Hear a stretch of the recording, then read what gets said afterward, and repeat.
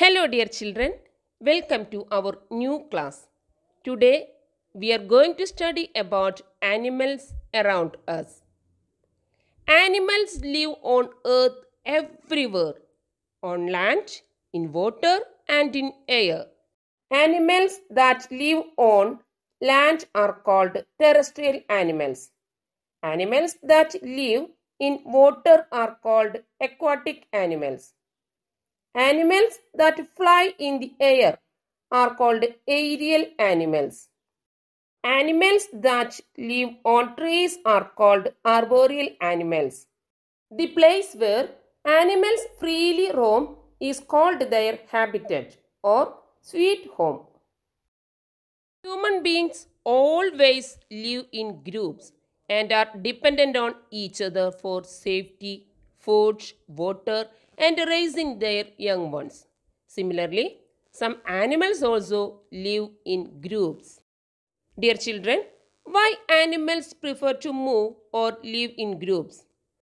The three main reasons are to find food and water, to protect themselves from enemies, and to raise their young ones. Children, you have to observe ants in your surroundings. Each insect, such as ants and bees, also live in groups and build their homes in groups.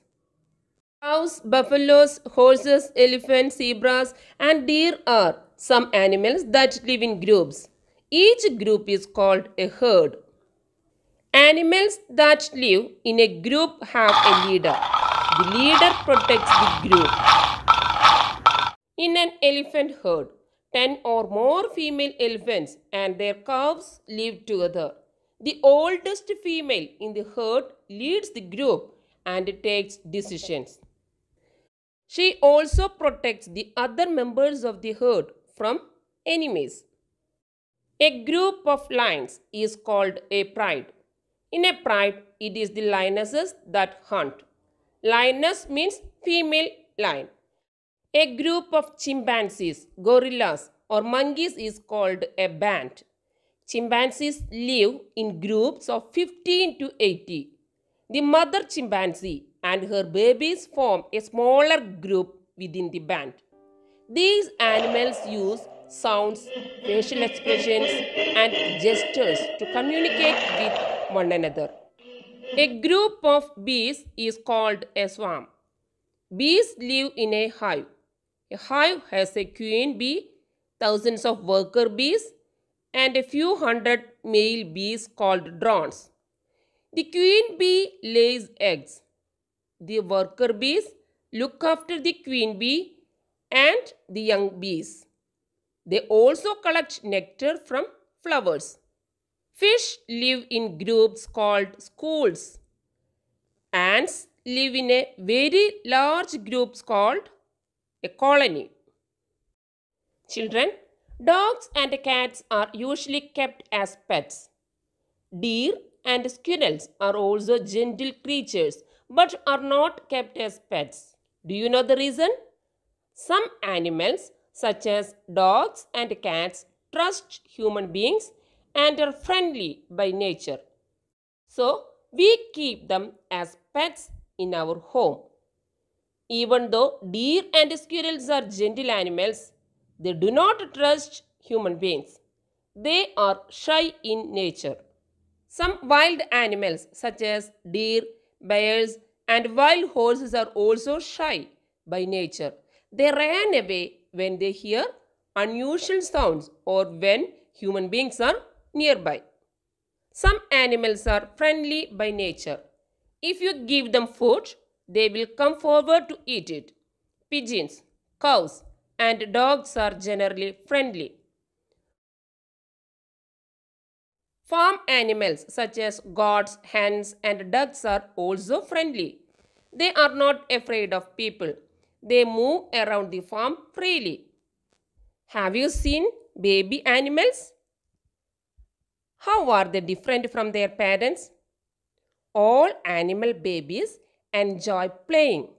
Sometimes they roll over or pull and push each other. Animal babies love to play. Children, have you heard about give and take relationship among animals? How the two animals are helping each other. Have you seen birds sitting on the back of a cow or buffalo? These birds are cattle egrets. Some birds ride on the back of a giraffe and oxen. They are called oxpeckers. These two kinds of birds eat insects which live on the skin of animals. In return, they alert these animals with a shrill call when they see an enemy. Next, we are going to discuss about the parts of the animal body. Most animals have ears. They differ in shape and size from one animal to another. Some animals such as rabbits have ears on the top of their heads. Lions, tigers and elephants have ears on the sides of their heads. An elephant has big external ears. It uses them to hear and to fan itself. Donkeys, rabbits and foxes also have big ears. Although the hippopotamus is a big animal, it has small ears. Students, please look at these pictures. Elephant, yaks, tiger, cow, rabbit. Here is the second set of pictures. Bird, snakes, lizard. What are the difference between first group of animals and the second group of animals? First group of animals have external ears. We cannot see the ears of some animals. These animals have internal ears. Birds have tiny holes on both sides of their head. These are covered with feathers. Lizards too have small holes on their head. Animals such as snakes also have internal ears. They can sense sounds through vibrations on the ground.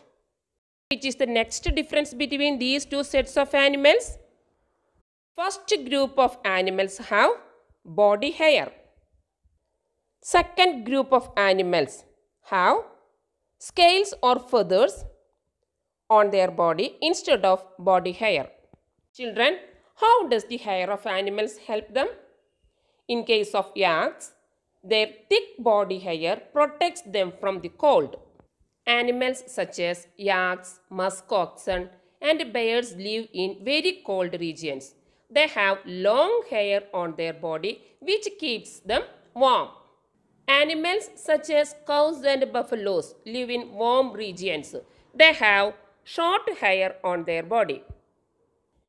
In the case of leopards and tigers, the different patterns on their skin helps them to hide in the grass and behind bushes while waiting for their prey. All animals do not have hair on their body. Fish and snakes have scales. Generally, animals that have external ears also have hair on their body. Animals with internal ears have scales or feathers on their body instead of body hair. The animals that are friendly by nature are kept as pets or domesticated. Children, don't disturb animals that are shy by nature.